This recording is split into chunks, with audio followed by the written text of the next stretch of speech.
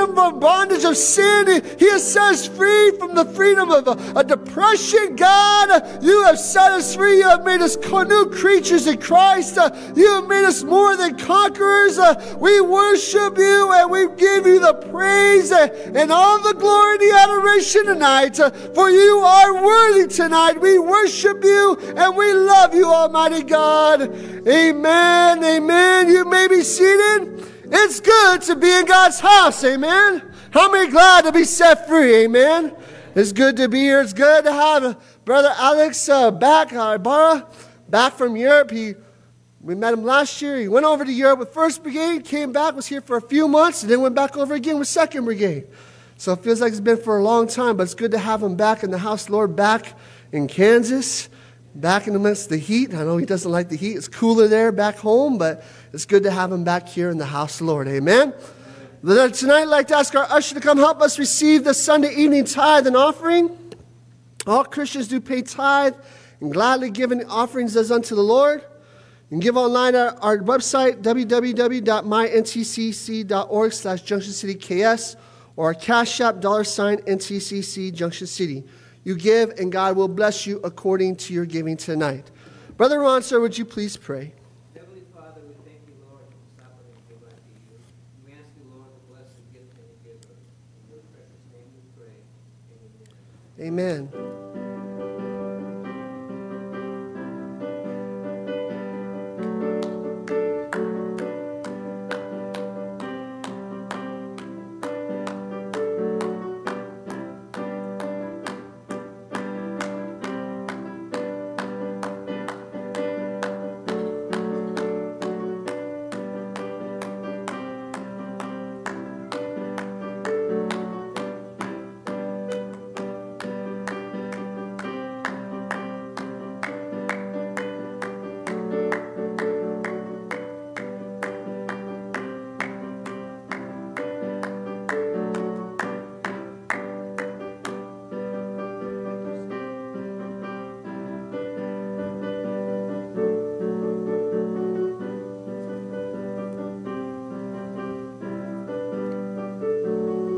Praise the Lord. We do thank you for your giving tonight, and may God bless you according to your giving. Amen. Tonight, I'd like to direct your attention to the Gospel according to Matthew chapter 15, verses 22 through 28. And behold, a woman of Canaan came out of the same coast, and cried unto him, saying, Have mercy on me, O Lord, thou son of David. My daughter is grievously vexed with the devil. But he answered her not a word. And his disciples came and besought him, saying, Send her away, for she crieth after us. But he answered and said, I am not sent but unto the lost sheep of the house of Israel. Then came she and worshipped him, saying, Lord, help me. But he answered and said, It is not meet to take the children's bread and to cast it to dogs. And she said, Truth, Lord, yet the dogs eat of the crumbs which fall from their master's table. Then Jesus answered and said unto her, O woman, great is thy faith, be it unto thee even as thou wilt. And her daughter was made whole from that very hour. And directing her attention back to verse 27 for a text. And she said, Truth, Lord, yet the dogs eat of the crumbs which fall from their master's table. And with the help of the Lord tonight, I'd like to preach in a thought or title of a message, Persistent till the end. Persistent till the end. Pastor, sir, would you please pray, sir? Our gracious Heavenly Father, thank you for your love, your compassion, your mercy that you have shown to us. We ask you now, God, to bless Reverend Myers as he brings forth this message that you lay upon his heart. Make preaching easy for him. Bless him with fresh unction from your throne room. Help each of us, O God, to have ears to hear and hearts to receive that which the Spirit says to us tonight. The Lord will be very careful to give you the praise, all the glory, and the honor. In the mighty name of Christ we pray. Amen. Amen. Persistence is a great attribute or a great key to life. To be persistent means continuing to exist despite interference or treatment. It is continuing to persist or to go on resolutely or stubbornly in spite of opposition, importunity, or warning. To persist is to remain unchanged or fixed in a specified character, condition, or position. To be insistent in the reception or pressing of an utterance such as a question or an opinion. To continue to exist especially past a usual, expected, or normal time. You think about someone who's persistent, someone who perhaps it feels like they're nagging you, doesn't it? Or maybe it's a little child. Mama, I want a cookie. Mom, I want a cookie. Mama. And they continuously ask perhaps you question time after time. Perhaps the same question. You're like, I just answered that question. Why do you keep asking? No, I told you no. No, go and sit down. No, they're persistent to the point to where you say, fine. Here, let's get you a cookie. Or, hey, let's get you whatever you design, right? I want that toy in the store. I want this. You're persistent and you keep going at it. And at times you'll find perhaps even people, as you may be driving, perhaps people who are homeless or on the side of the road, perhaps they're there and they hold up a sign on the side of the road and they might be there day after day, persistently holding that sign, hoping perhaps for one individual to stop and to give them what they have need of, perhaps to give them that money, despite perhaps all the heats that we're experiencing, right? Or the cold when it's cold out and it's windy and we're shivering. We don't want to be outside. Perhaps all of the looks that come their way as someone drives by and perhaps someone has that attitude of look at them, they're disgusting or they ignore them. Perhaps many people who ignore them or all the failures, they stand there on the side of the road and they persistently ask for help. They persist. And people who persist tend to make things happen. I'm doing what's needed in order to get what I want. Perhaps you're persistent. You're continuing to make moves. You're continuing to perhaps better yourself, to maybe a better education or perhaps getting those certifications you need to get promoted or whatever the case may be. You're persistent in accomplishing your goal. What you set out, despite what everybody else might say, despite what everybody else might think or do, or what someone says you can or cannot do, you're persistent saying, I can do it. And here was this woman of Canaan, the Bible tells us. She came out of the coast. Jesus had departed into the coast of Tyre and Sidon. And this woman had come out. And she cried out unto him, saying, have mercy on me, O Lord, thou son of David. My daughter is grievously vexed of a spirit. Here was this woman. She was an outsider to the Jews. She had no rights. She had no inheritance to what the Jews had, to what God had promised Israel. She was considered a dog. She was someone to be ignored, someone to be looked down upon because of who she was and where she came from. However, she still persisted. She persisted and came to Jesus because she had a need in her heart. She had a need in her life. And perhaps it wasn't her own personal need, but it was the need for her daughter. And she realized, I gotta have this need met. I don't want my daughter to keep going through what she's going through. I need to get to Jesus. She had a need. She wasn't leaving. She wasn't letting go until she got what she came for at the very feet of Jesus. She had a need. Her need was for her daughter to be restored. Because you see, her daughter was vexed with the devil. She was being, that word vexed basically means she was being controlled by a demon. And she was not in control of her functions. We read throughout the Bible of others, of instances of people who were possessed. Perhaps you can think of the most notable one, the man who was possessed of demons, whose name was considered Legion, because he had many devils, and he would be tormented day and night, cutting themselves in the tombs, crying out in torments. Seemingly no control. And so here was this young girl, this daughter. They weren't in their right mind, and they had all of this harmful, destructive behavior in their life. And so here was this young girl, this daughter of this woman, and no doubt this woman perhaps tried everything she could. She tried to help her daughter. Perhaps she tried to calm her down. Perhaps she tried to get medicines that might help her daughter to be calm, or whatever the case. Perhaps she tried all the other religions and all the other gods that were out there, and she tried to, oh, maybe this God will help, and maybe this God, maybe this devil will listen to this God. Whatever the case, she tried perhaps everything she could. And yet her daughter was still vexed. Yet her daughter was still not in her right mind. And can you imagine, many of you perhaps, some of you are mothers, and no doubt, perhaps can you imagine your child being vexed with the demon, being vexed with the devil to the point you couldn't control them. You had no control, and perhaps you tried everything.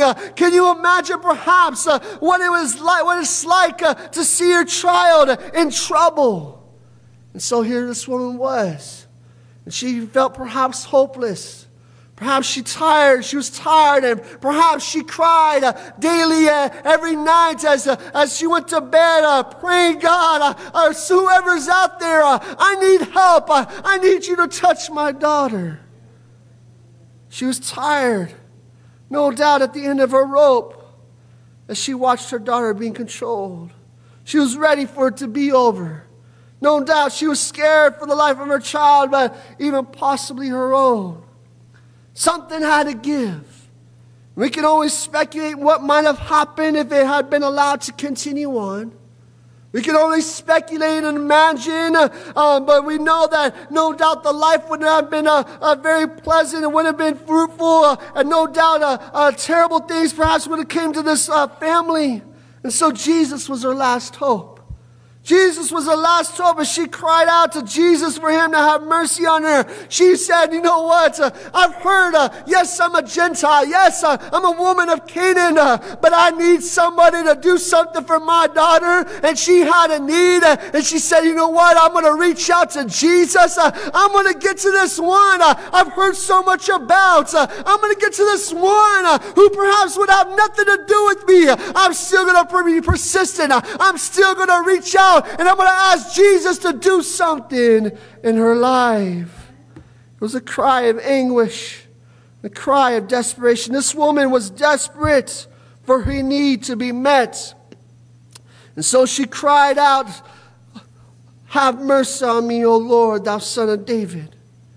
The Bible tells us in Romans chapter 10 and verse 13, it tells us, for whosoever shall call upon the name of the Lord shall be saved. And here was this woman. She began to call on the name of the Lord. She didn't care who else might hear. She didn't care what others might think. All she cared about was having her need met. All she cared about was her daughter being healed. All she cared about was getting to Jesus. And when she called on the name of the Lord, she was recognizing who he was. Here was this woman, oh Lord, thou son of David, have mercy. My daughter's grievously vexed. Have mercy on me.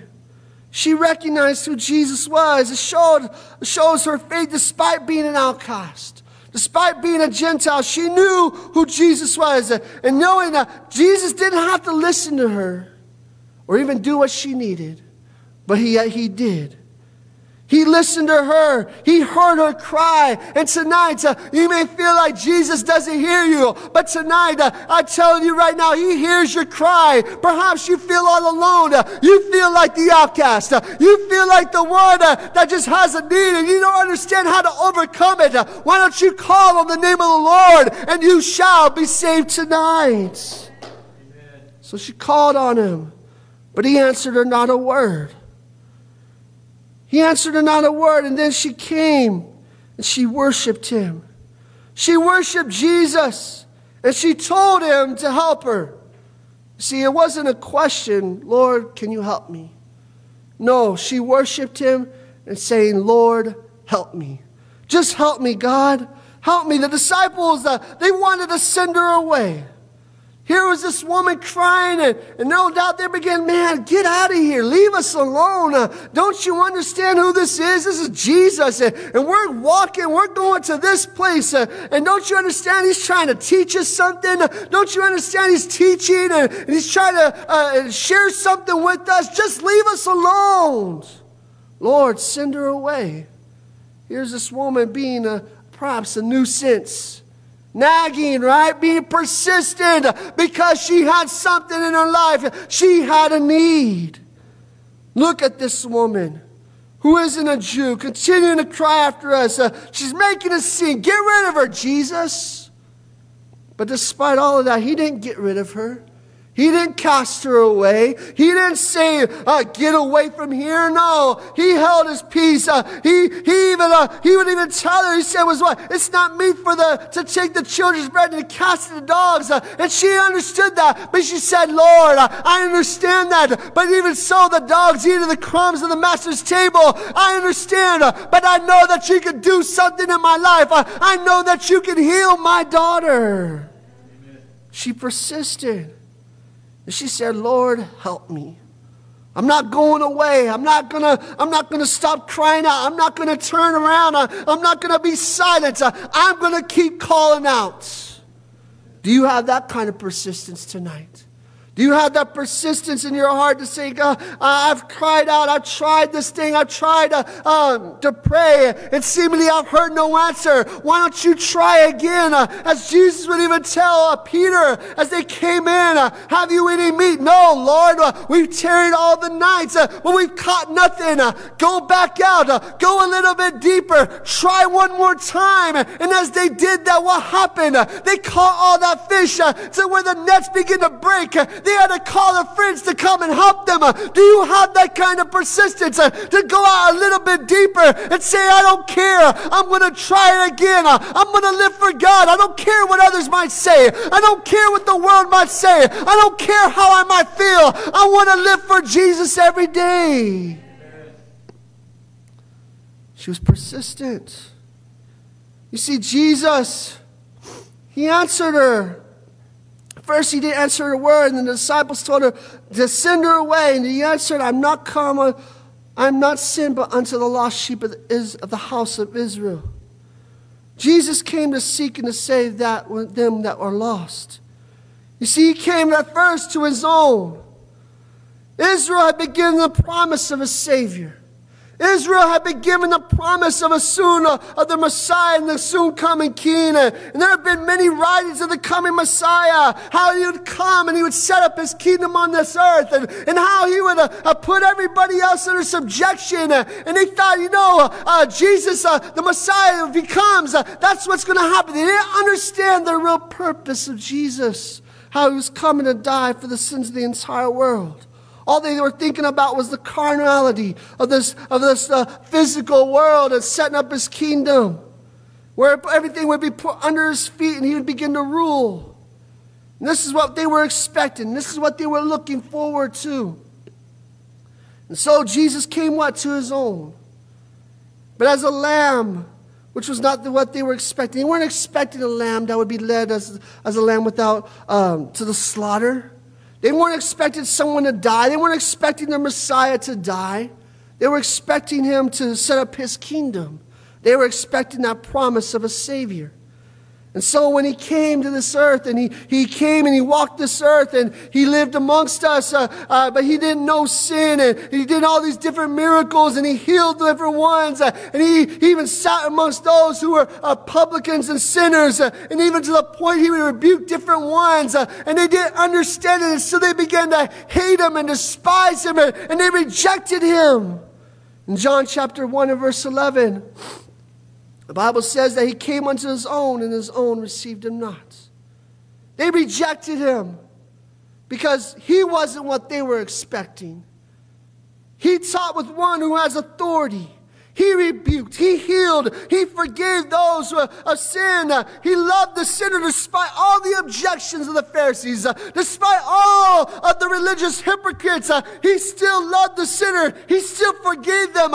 He proclaimed himself to be the Son of Almighty God. He was the one that was their Messiah, but they rejected him. They rejected him. They put him on that cross. And they were the ones that yelled out, "Crucify him," ultimately rejecting Jesus. You see, it wasn't just them physically that did it, but it was our sins, was it not? Our sins was our sins is what put Jesus on that cross. Our sins and our transgressions, because of us, he died on that cross for our sins. When it should have been us on that cross, when it should have been us who died and went to hell, Jesus had mercy upon us. Jesus showed us love. Jesus showed us compassion. Jesus showed us grace, unmerited favor. Why? Because he loves you tonight. He loves me. He loves the entire world. He came to what? To seek and to save them which are lost. He came for those who didn't have everything put together. He came for those who were sinners. He came for those who didn't have any righteousness to call their own. All they had was filthy rags. But he said, "I'm going to give you riches. And trade in those filthy rags. I'm going to give you a robe that's white as snow. I'm going to give you something so much better than what you have." Those who were sinners, those who were fornicators, those who were adulterers, those who were haters and thieves and murderers. He came for each and every one of us. He came for those who didn't have everything put together. In Luke chapter 19, verse 10, "For the Son of Man has come to seek and to save that which was lost." Who was lost?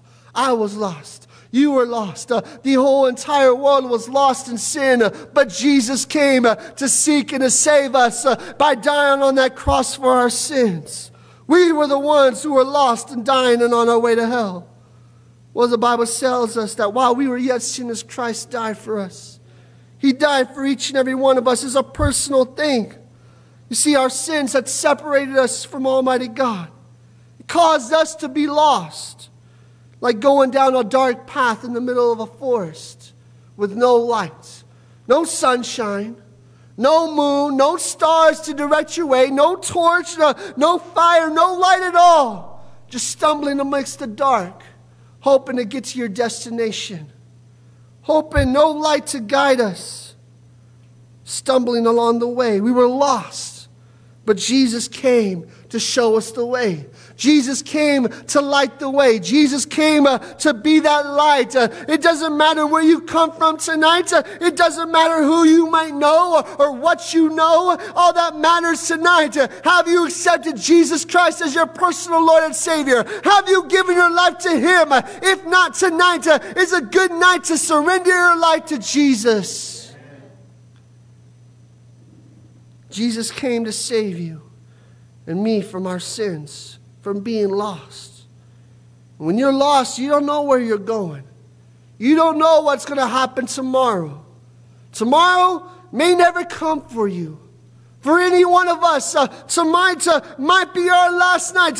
Right now, this very service might be your last service that you might ever be in. And tonight, I implore you, I plead with you, make sure that your heart is right. Make sure Jesus is your Lord and Savior.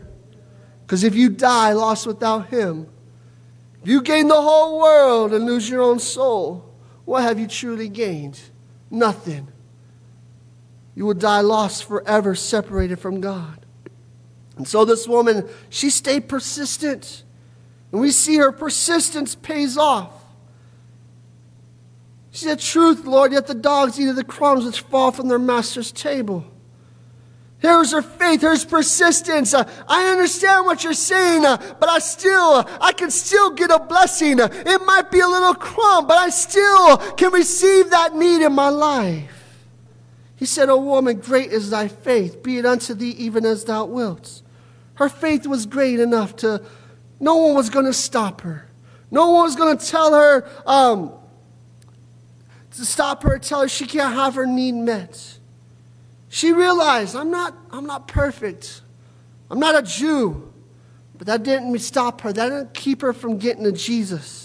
She believed and she had faith that the Lord, the Son of David, the Messiah, could touch her daughter. She believed it. Tonight, do you believe it? Do you believe on the Lord Jesus? For the Bible tells us without faith it is impossible to please God. Without faith it's impossible to come unto God. We have to have faith. We have to believe in our hearts that that Jesus died and God hath raised him from the dead. And you shall be saved. He said we need to have faith and believe. Why? Because he's a rewarder of them that what? Diligently seek him. When we seek him and we're persistent about what we have need of. So what? I don't have an answer perhaps on my first or my second prayer. And perhaps I don't hear everything. Perhaps I don't feel anything. It doesn't matter. I'm still going to persist. I'm still going to continue. I'm still going to believe.